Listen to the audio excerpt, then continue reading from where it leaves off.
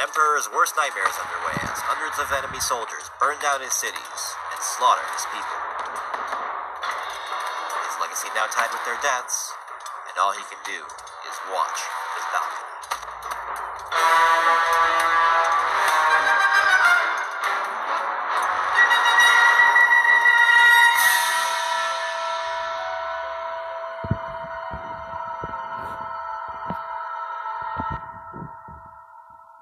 Fear and death.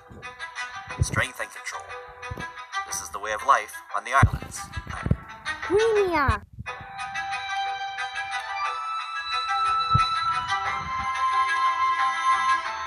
Far from any larger landmass, these islands travel alone, traditionally trading, and now united under one imperial leader. Just south of the main island is Erova, a people scarred from war, forced to comply with the Empire. To the Ukraine! a loyal island run by an oppressive leader who feeds off his poor, a common marker.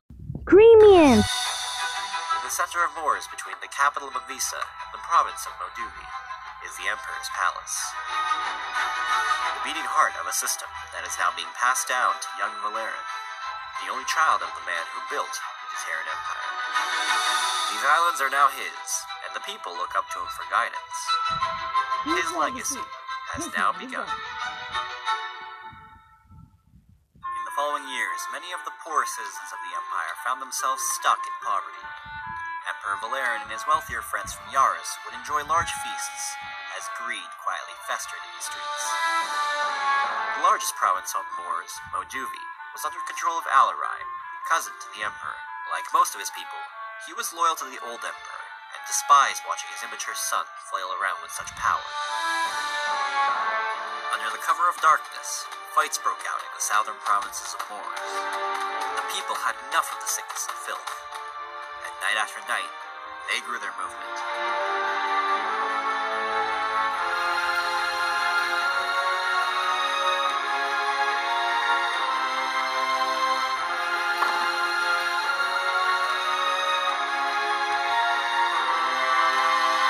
Valerian took no interest in confronting these issues, choosing instead to wait out the protests.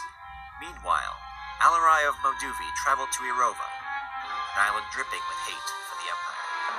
He struck a secret deal with the leaders of Erova to set their island free in exchange for soldiers to topple Valerian's empire.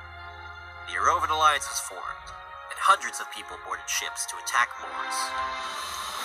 With superior numbers, Alarai charged into the surrounding provinces, defeating Valerian's army in every town. The protests in the southern provinces evolved into full rebellions. The war rattled the entire island.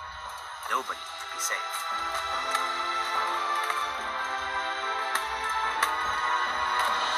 But when Alarai's men broke into the Emperor's palace, Valerian was gone.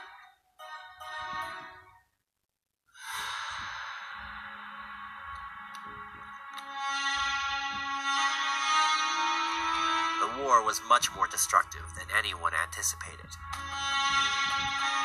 The power vacuum left loyal citizens of the Empire at the mercy of enemy soldiers. Over the coming weeks, squads erased any remaining loyalists, leaving nothing but a charred landscape and abandoned buildings.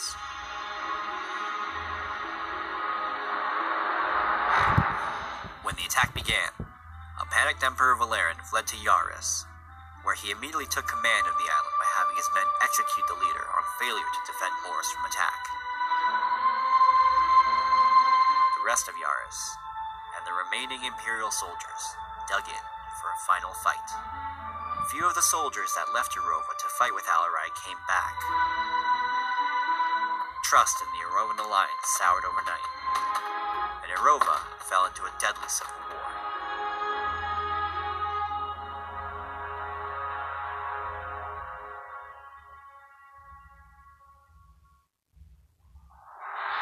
Weeks later, Alarai's remaining troops chased the former emperor to Yaris, where they vowed to destroy the last remnants of the empire.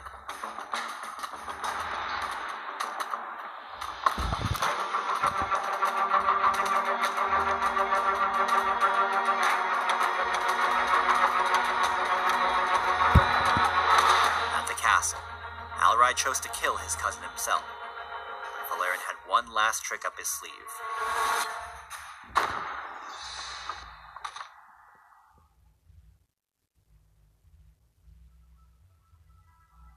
The death of old rulers left room for new opportunities.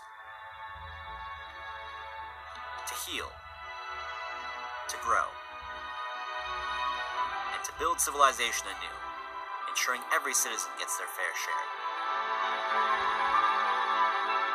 To mourn the people and the places that have been lost. To plant the seeds that will feed generations to come. This time things will be different.